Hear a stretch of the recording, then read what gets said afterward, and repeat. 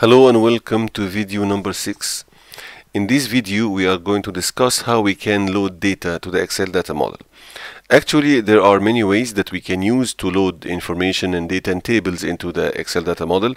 However, for this video we are going to discuss only 3 of them. So the first one is just if you have an Excel table, some information in Excel table format in the same workbook, you can just load it directly to the data model. Second one is very simple and easy. You just copy and paste into the data model.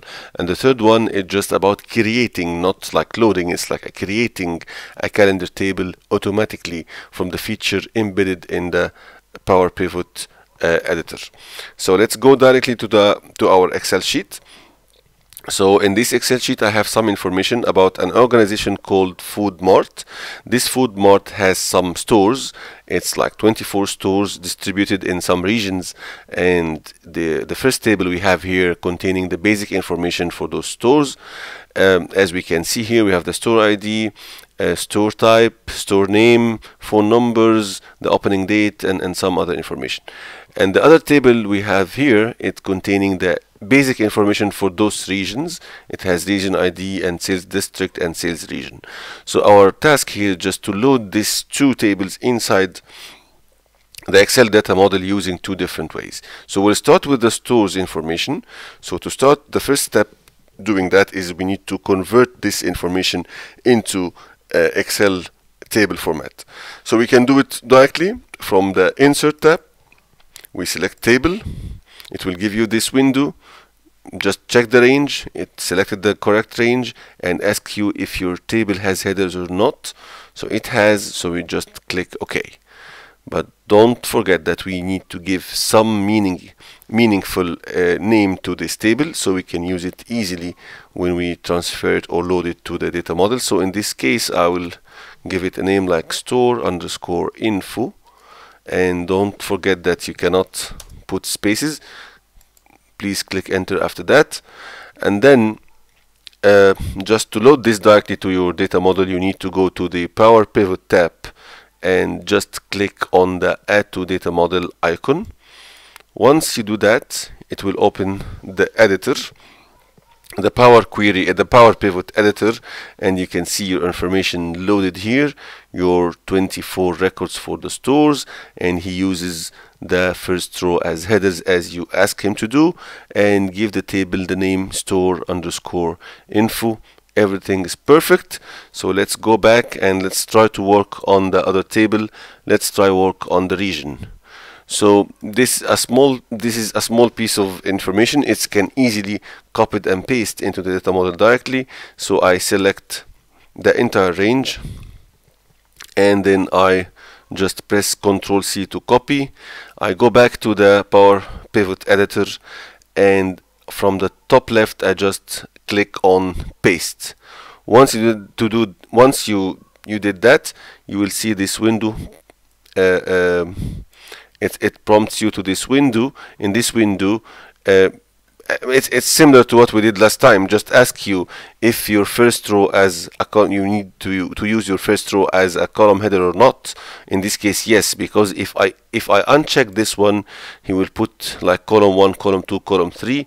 If I check, it will give the right column headers.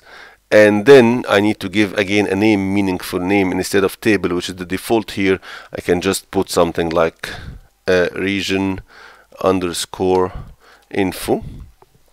and then I click OK, and then you can see the table is just created with the piece of info that you just copied. So the basic difference between these 2 methods is in this one, in the region case, there is no linkage between the information that you copied from the original Excel sheet and the table that created here. However, in the store info table, because we just loaded the table, we have a table created in the Excel sheet itself. We have the table here, so it's linked. So if, let's say, if I try to delete something from here, or I prefer just to add, not to delete, because we are going to use this info in the future. So just click on tab, I give store 25, store ID 25, I just give any type, let's say mid-sized. I give region 22, store 25 for instant, and then 2222 Arms Street. That's enough just to test. If you go back to this window, in the last record still 24, but if you click on refresh here, you will see that the information is refreshed. Once you close, you can see that your new record just added here.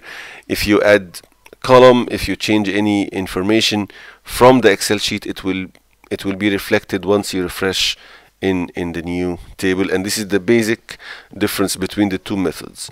Now we are going to see how we can do or we can add a calendar table.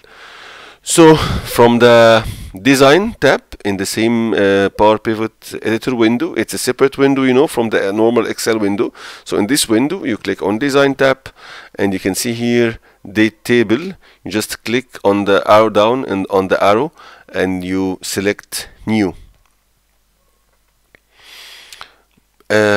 It's doing some stuff here. I can see now a calendar table created contains a list of all dates, a lot of dates actually. I'll tell you how, and then you can see that he gives you a lot of supplementary information that you are going to use in order to start to report on the years. So it gives you the year and give you the month number, and gives you also the month name, and also some other date formatting, and the number of day of the week, and the name of the day of the week. And also you can add things like quarter number and things like this. So when you start to report on this information by year, by quarter, by month, it's very easy because it's created automatically into columns, and this will facilitate the reporting process.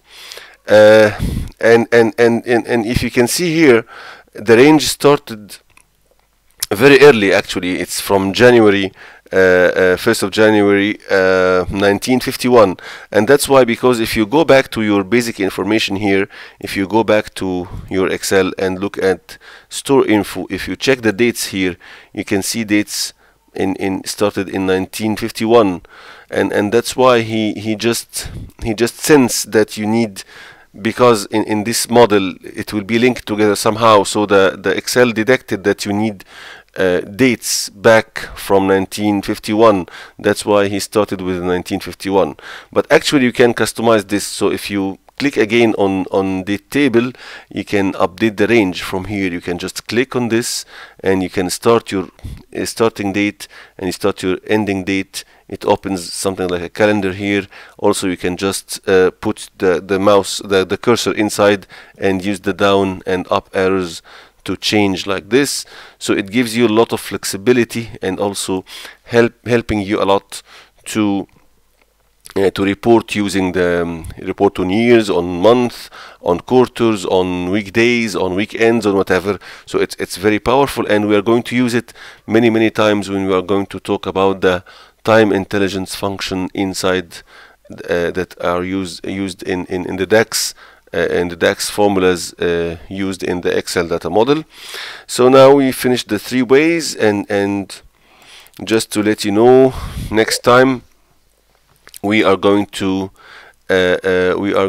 look at how we can use the Power Query, and it's really very powerful and very strong, and we're going to discuss how we can use the Power Query to load data from many other sources into the Excel data model. Hope that was useful.